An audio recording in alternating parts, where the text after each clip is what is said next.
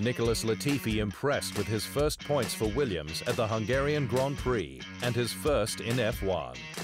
You can now watch full 24-minute episodes of The Inside Line at our official home on unbeaten.com.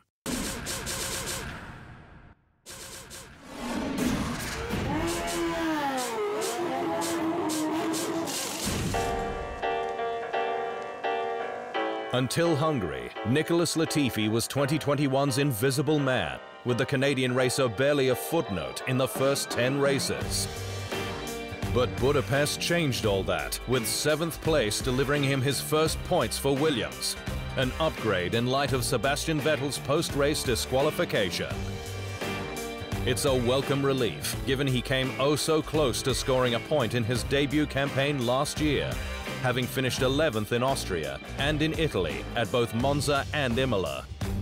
He also finished ahead of his star teammate, Merc protege George Russell, who has on the majority of occasions shown the way to the historic squad.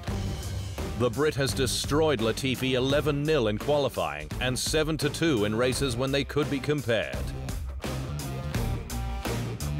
Sobering stats, especially when looking back to his pre-season goals. The biggest area for me that I really wanted to try and make an improvement on was qualifying. It was kind of my weakness, and yeah, just the biggest area I needed to improve. The race pace and whatnot, I think I'm just looking to have the natural progressions that will come with the experience, but if I could really dial in my Saturdays, it's just going to make Sundays so much easier. Latifi has also missed out on driving at his home race, with the Canadian Grand Prix cancelled for 2 straight years due to COVID-19, an event he'll be hoping returns to the calendar in 2022.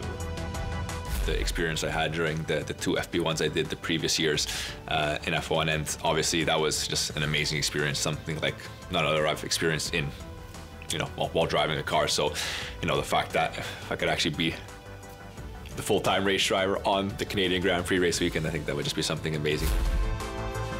But while he'll have to wait for Canada, Latifi will be hoping Hungary marks the start of a stronger second half of the 2021 season.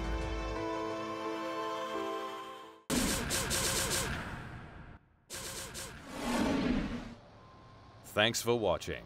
To stay up to speed on all things Formula One, make sure you hit the subscribe button.